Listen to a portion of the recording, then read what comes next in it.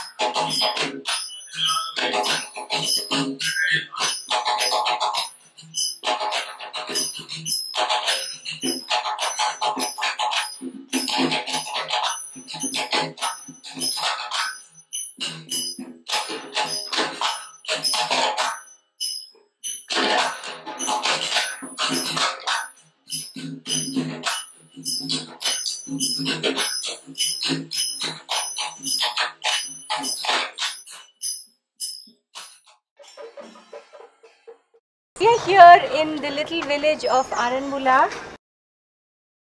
in front of this lovely Aranmula Parthasati temple, at least I think a 400 years old temple. And in fact the Raja of Aranmula is said to have hired these craftsmen from Tamil Nadu, and they say that this alloy proportion which is used to make the Aranmula, famous Aranmula metal mirror or kannadi, is something which they discovered due to the grace of the goddess who blessed them, and this alloy proportion came to a widow called Parvati Amman in a dream. So this Aranmula temple is very much interwoven with the myths of the making of the Aranmula kannadi. It's a temple dedicated to Krishna. This is a spectacular temple, wonderful wooden edifice of the Aranmula temple with painted ceiling and lovely woodwork, typical Kerala style architecture and woodwork.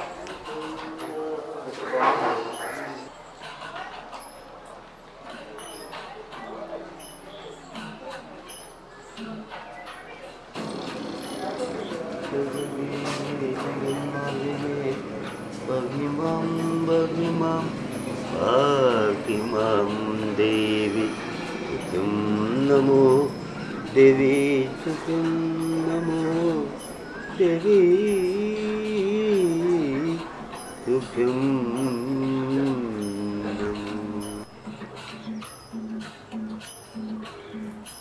We are in this beautiful wooden temple, which is thought to date back to the 16th century of the Kerala rulers, the Chera rulers, and you can see that it's a mix of wooden architecture and sculpture, and some sculpted panels also along here, and a typical Kerala woodwork.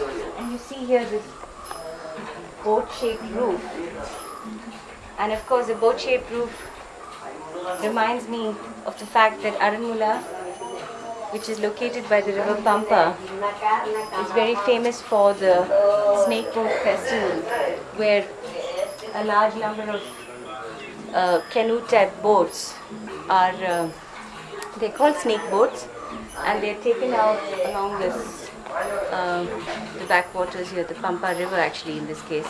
And it's a wonderful festival that's there at the time of September, where they all have these boat races. So this is the way leading to the river.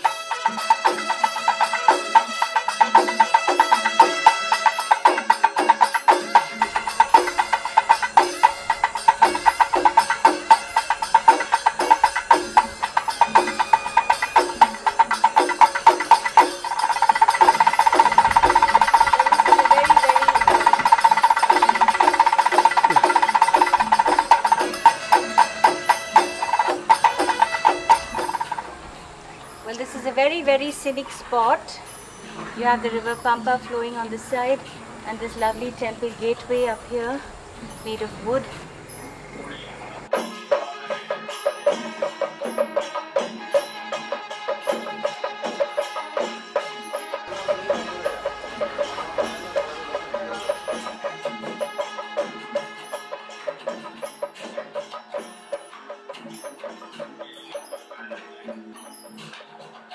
We are here in Aranmula, which is in Kerala, a little village where traditional metal mirrors have been made for at least the past 200 years as far as we know. These are made of a higher tin content bronze with about 33% tin, which I studied and analyzed. So here we are seeing how they actually cast this alloy into a mirror blank, which is then really polished very finely.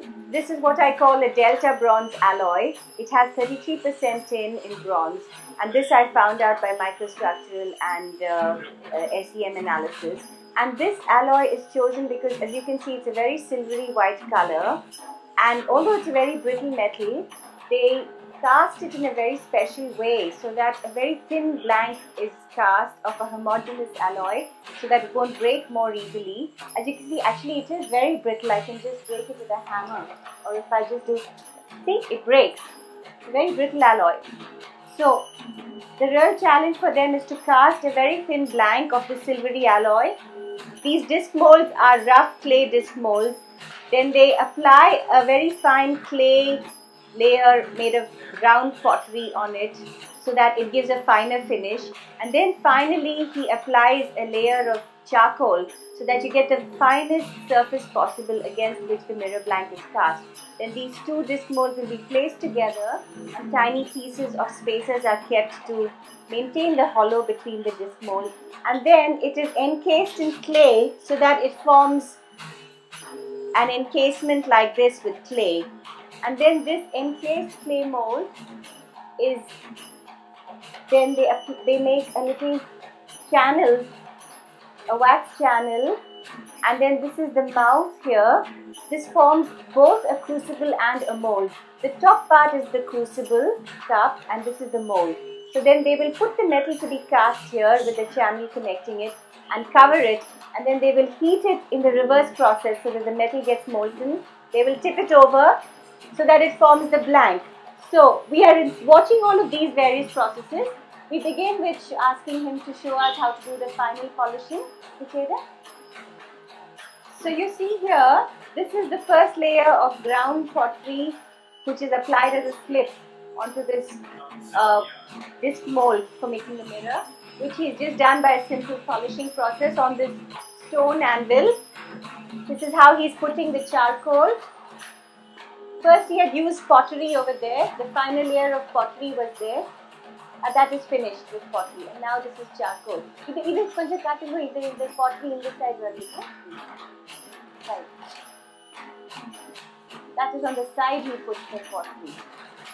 The powder made of pottery is on the side.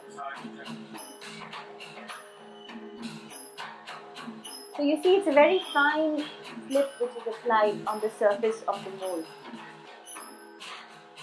And using charcoal makes sense because charcoal will absorb the gases so that you get a very fine blank for the mirror, which is absolutely flawless.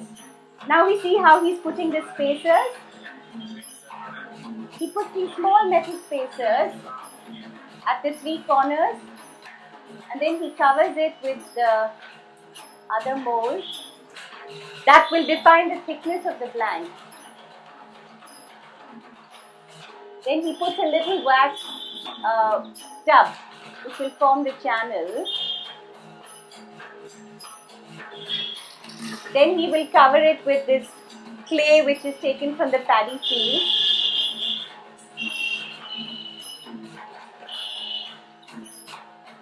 So that the two disc molds are now be completely encased in clay.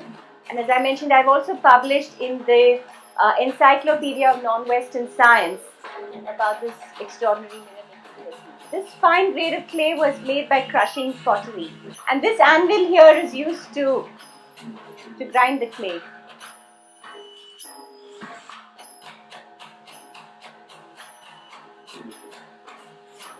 And what is interesting about this Aranmula mirror making tradition is that using very low cost techniques and very low cost materials like clay, cow dung, burnt bricks, and of course the cost of the metal is the most obviously.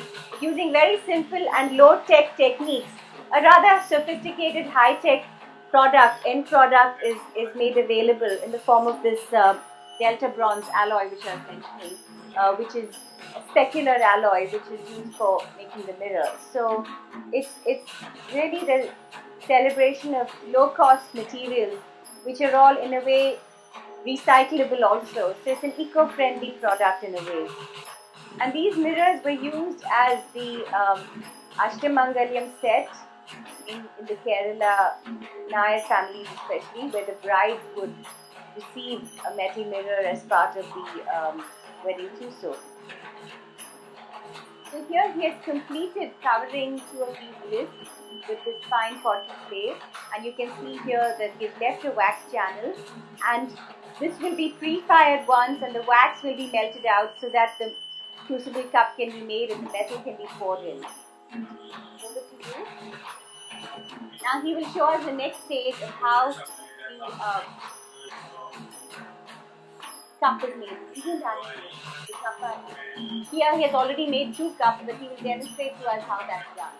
The entire process is in the hands of the skills of the craftsman. It's a handmade technique.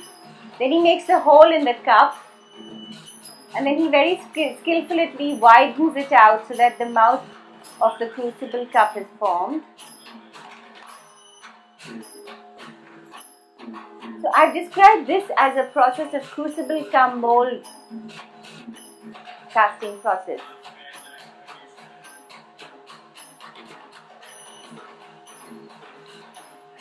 That's of course showing you how the clay is ground. And here our cup is widening out. And here you see how he's putting this pottery, and he's showing us how he's putting this layer of pottery on it. So this mix from fine ground pottery he is applying. Now he is now applying more clay on this. As you saw, these 2 processes, with this mold being made here with a slip, and then putting the mold here inside, and he's also making a hole here for the gases to escape inside that, because that hole is very crucial for the gases to escape, because otherwise the trapped gases will spoil the casting, form bubbles.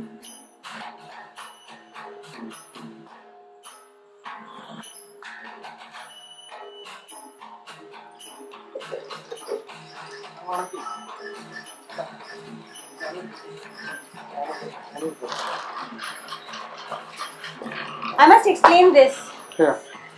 This mold actually broke because it was heated for too long. We were waiting for Balaji to film, and so the cup of the mold was kept in the hearth for too long. But what happened, it became very brittle. So that's why the temperature has to be just right. If it's too hot, then it breaks. Now he's going to repair this mold. And it's like almost like glass hardness, becomes very refractory. You said temperature reaches 800, so very hard and refractory.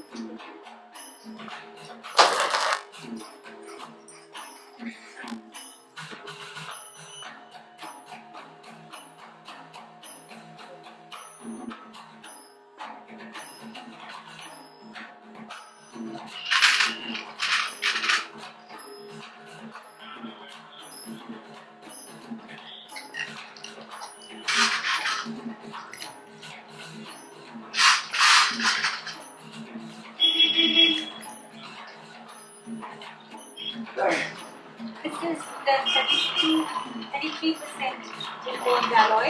delta bronze alloy.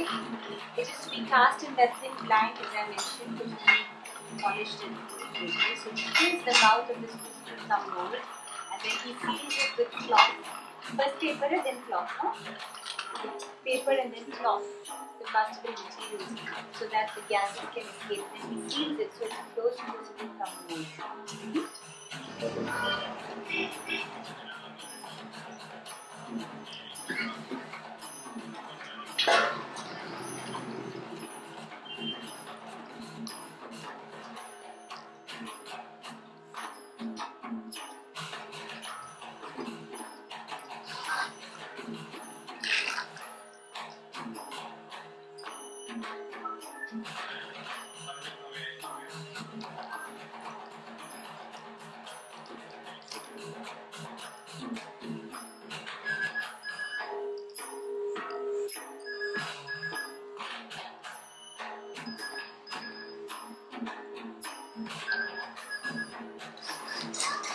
அதுக்கு எவ்வளோ போடுது அதில் full கப்பல்.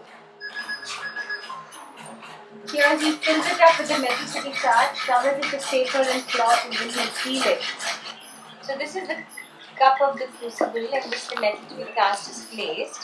It has now been covered with newspaper and with cloth, and then it's been sealed with clay. And here are the 2 disc molds. And so once this melts, it's heated face down, tipped over, and the metal flows in here as the plank is cast.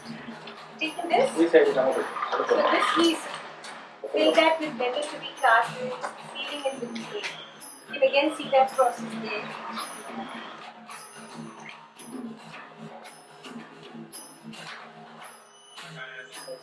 Now Saki.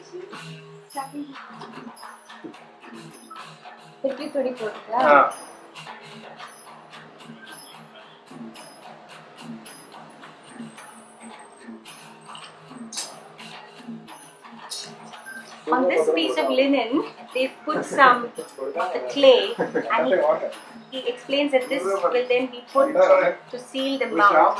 So this process ensures that the gases will not escape. This will be placed on that cup, and then it is placed.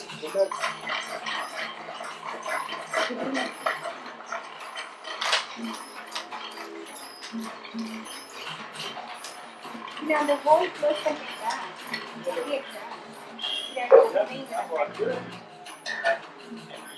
This is where the 2 discs have been placed for the to be cast.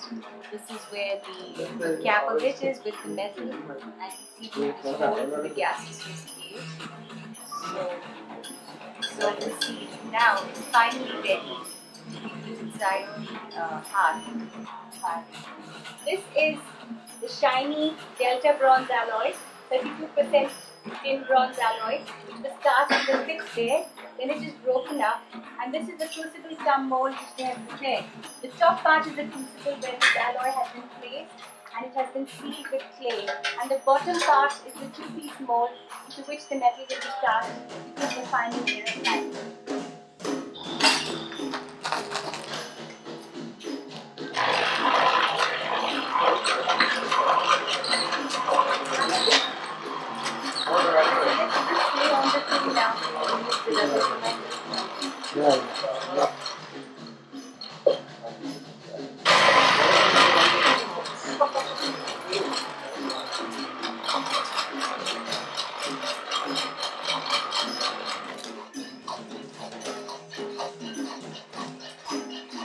さらに炭を出します。どんどん炭が燃えて下がっていく。He puts more charcoal fuel into the hearth. So that's interesting. There are about 15 minutes into the process, and we want to do it. And what is the temperature there, Jackie? Jackie, what is the temperature? 600. Okay. Well, that alloy melts around 800. So we still have another 200 degrees to go more.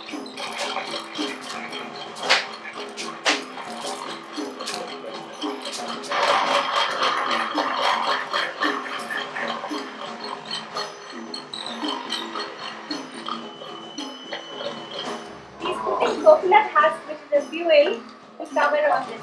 Need different colors so that even he can. Yeah. The top part also is the whole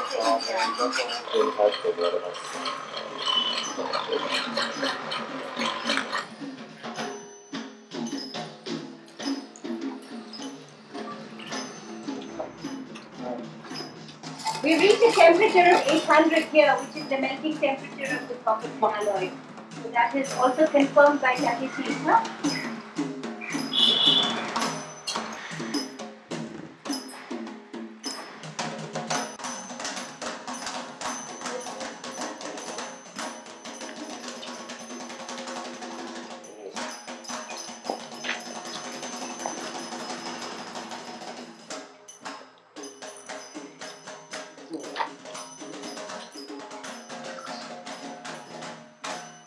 He has slowly tipped it over.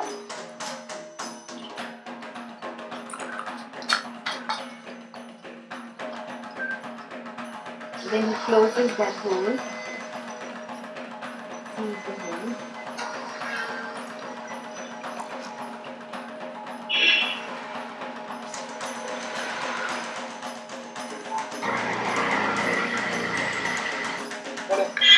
Enna pannidukka? Baking,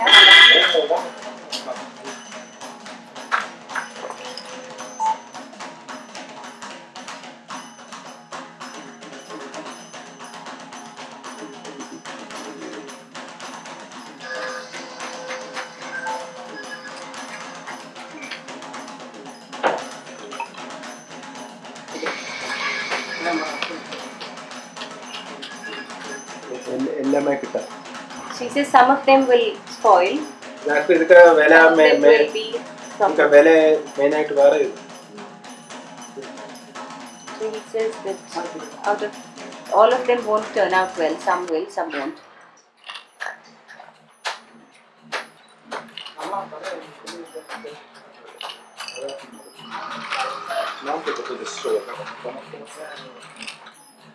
The beauty about this process is that nothing is wasted and everything is reused.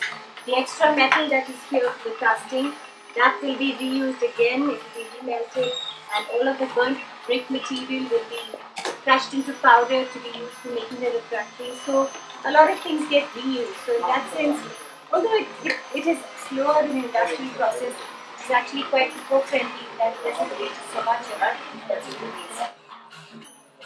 He was pointing out that some of it goes waste, and apparently in this particular one, if you can see what has happened to the side, see, the metal has spilled out because there was a hole, so it didn't get cast properly. That's what happened. Due to the fact that there was some defective hole. Sometimes the mold is not perfect like this.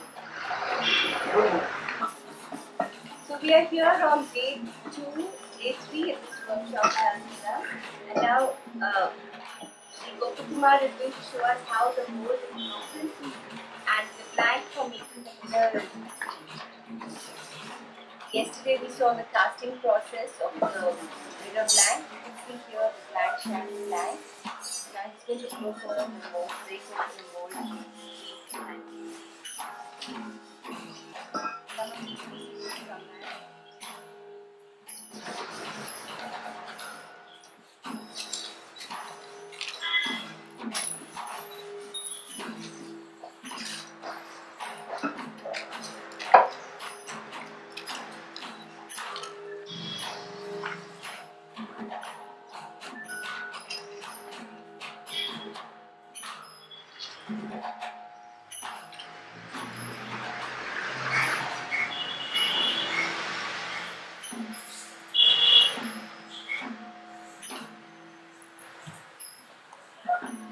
So this is finally the mirror blank. About 2 millimeters thick. You can see that it's of the shiny silver white delta bronze alloy, and it's cast perfectly flat with a smooth surface thanks to the slip applied on it. Here we can cut this part.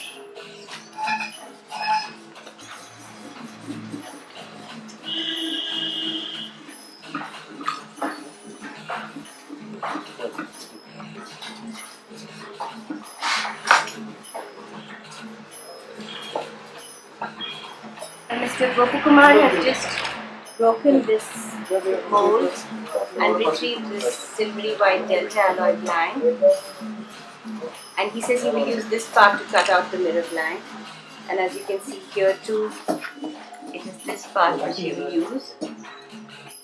So in the contemporary practice, I suppose there is some wastage. Maybe out of 10 castings, at least 4 or 5 of those will be, maybe 4 of those will be wasted or defective castings. So, but they try to retrieve it as best as they can.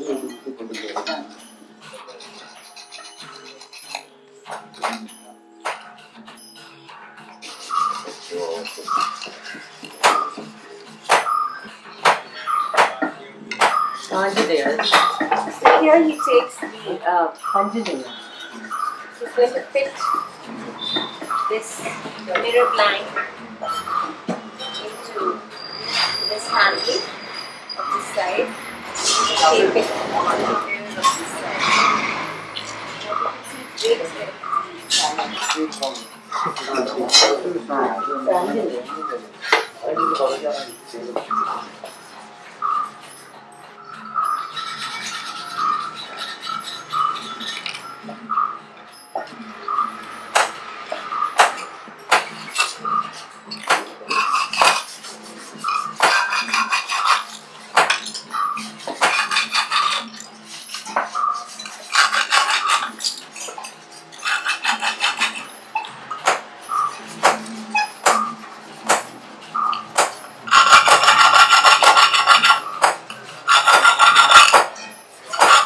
As you can see how brittle it is, he's just able to cut it off with a hammer. So this alloy is almost like brass in its brittleness.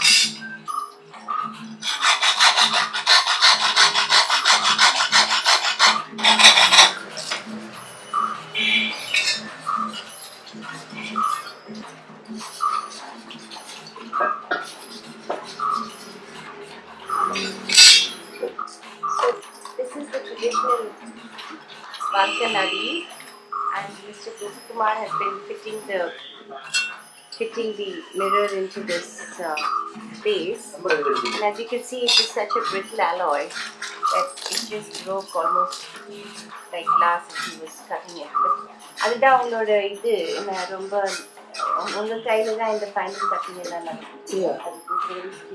Yes, this is a skill job, and this is where his skill as a master craftsman comes in, because he cuts into a perfect shape. And as you saw, within 15 minutes, this beautiful oval shape has been achieved. Now going to and his skill in cutting and shaping this alloy is something that only the master craftsman is able to do.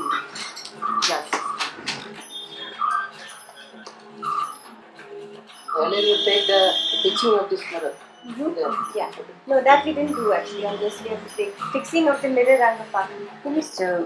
Gopan is going to fix this mirror. He heats the mirror blank, and the resin is heated onto which the wooden mount on which the blank will be polished. So he heats the blank and then puts it on.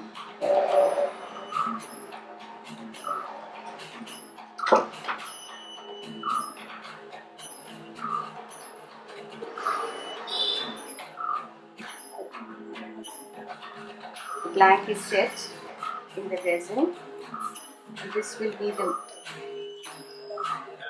mount for which polishing.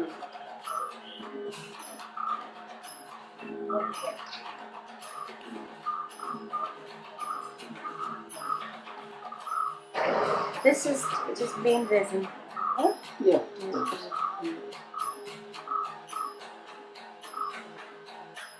Mildly hot. Where's the thermometer? No, not thermometer. Today?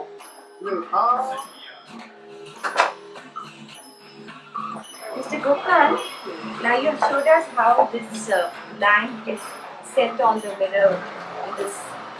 How the mirror blank, 33% in bronze blank, silvery white alloy, is set on this wooden mount, and it's firmed up in resin. Now I have the theory that when you look at some of those sculptures, the Hoysala sculptures and all, that they polished something like this itself and they used that as a mirror without putting it in the handle. What do you think of that theory? That it's possible that in the olden times they used the blank on the wooden handle? Yeah, that also you can use in this wooden blank. Yeah, that is also possible. Possible, yeah. Okay. So he seems to support my theory that in the olden days, the photographs that we see of the Hoysala ladies holding something which looks like a wooden handle with a blank, maybe it was a mirror of this kind. Now we're looking at, I've written in my papers, Journal of Historical Metallurgy and all that, how in the olden days they probably used a blank like this mounted on a wooden polishing board as a mirror itself. And now we get to see how we get this final mirror effect and polish. He's going to polish this on this jute cloth which has got some adhesives and when it's got some polishing materials. Idhila enna pottukku polishing pannukku. ചാക്കും എണ്ണ അതൊക്കെ Chakumna? Jute cloth mele enna avudana. Jute cloth and oil, he says that's all it is that he's using for polishing, and he puts the oil on the wooden polishing board, and then on the jute cloth he presses it. In a cutting where you say it, after he does, I'm going to ask him to show me how to do it. Idu mele inge karuppa irukku please. எண்ணெய் புரண்ட புரண்ட I see. He says it's just the oil which gives this black color. See, I did used to do metallography, so this is easy for me. he polishes it exactly like anybody in a materials laboratory would polish, but all the cross lines must go. I can still see cross lines. Cross lines is left. See here, he's managed to get most of the cross. It's all going one way rather than the other way. So that means he's polished it smoothly one way. And after all the lines go in one way, then I think he moves on to the next step of polishing.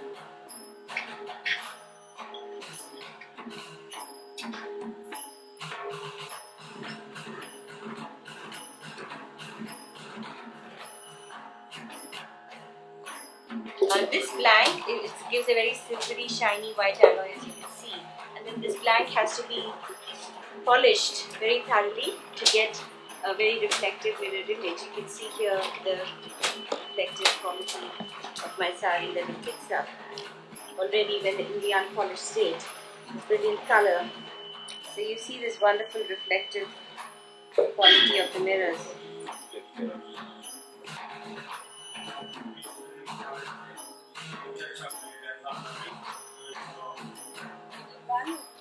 Now I want to show this also because I think in olden times, this is they would have just used a polished mirror like this for for the sculpture and things like that. They would not have put the brass hand sculpture depictions in dance. Often get sculptures depicting women putting the busy and putting it in the mirror.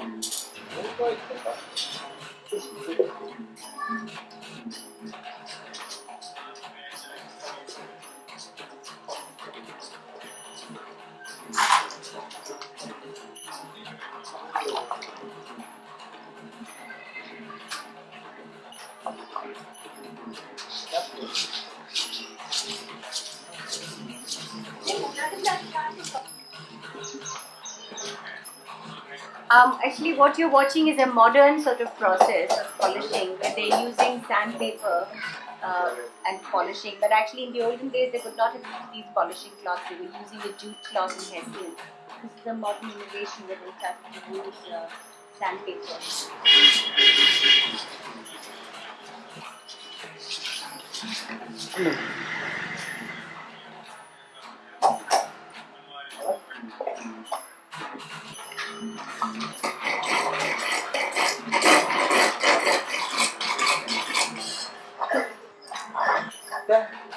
Yeah, because it's so hard.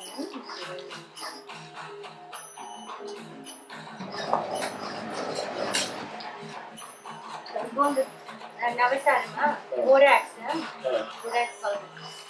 powder, Navasaram. அது எப்படி பிடிக்கும் நீங்க இது weld பண்ணுதா? He's going to weld the back piece, this brass plate at the back of from the kannadi mirror. There are some of these iron bands which are put to hold it in place. The brass plate. He's put some borax powder and it's going to be like a welding job.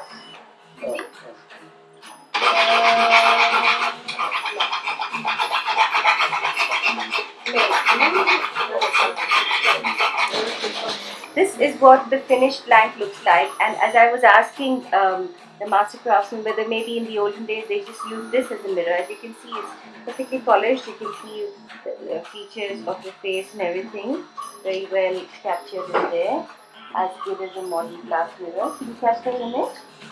Huh? So as I explained here, he's polishing, he's heating it so that now the blank will slip off. How much is that? 5 seconds.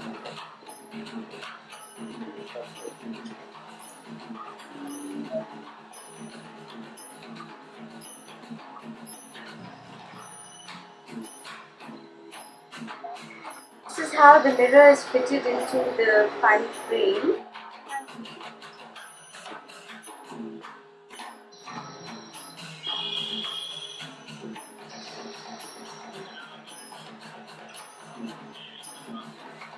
You can already see the very good reflection.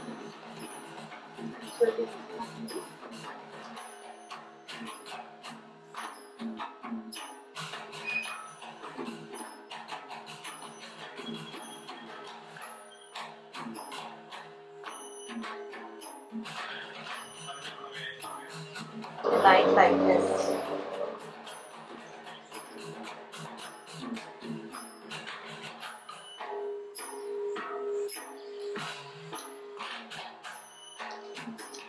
This is what the finished. Now they're drying out.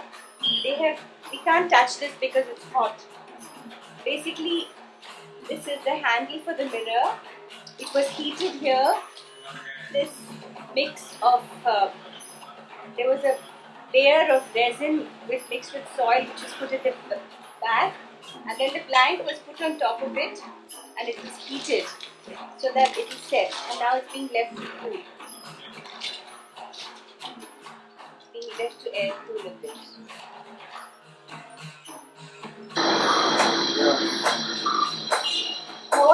One of them is the polished mirror.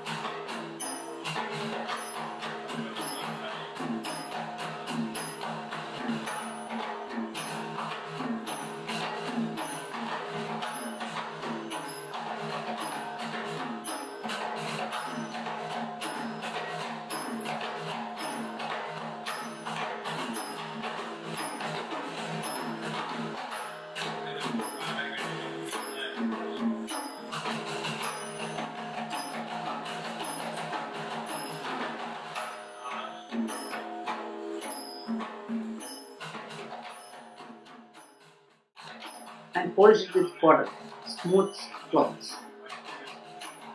In this direction, up and down, vertical direction. Smoothly, not hardly. Finally, this is what the Aranmula kannadi looks like in its finished state. Here it's been put into a large brass handle, and you see a perfect point in it due to this polishing of the specular bronze alloy, and you see this splendid reflection of the greenery of the trees and the leaves inside this mirror. Small wonder then that it's almost called something like a magic mirror, and that there's so much of sacred significance because this mirror is also part of the Ashtamangalyam, or the 8 auspicious items which are presented to the Nair bride as part of the wedding trousseau. So this mirror has a lot of symbolic and auspicious associations as well. And I think it's wonderful that a fairly high-tech product has been made using a very low-tech methods, almost organic and recyclable materials, the organic materials of dung, pottery, everyday materials, burnt refractory materials, nothing very sophisticated, and everything is recycled, so it's a very eco-friendly technology in a way. And we hope that this craft survives the vicissitudes of change, and in an era of globalization. Already the number of craftsmen are dwindling. Several of the master craftsmen that I remember meeting when I started here first, 20 years ago now, in 1991, when I first came to Aranmula, there were several of the master craftsmen made live then. Sharada Achary, Gopukumar Achary, Arjunan Achary, and of course many of them have luckily passed on this tradition to numerous craftsmen, so that it's still surviving in a handful of families and communities. And Gopalakrishna's daughter is also practicing this craft of making Aranmula kannadis. and mirrors. But on the whole, we don't know what the fate of this traditional mirror making craft is, given the vicissitudes of change and looking forward to the future.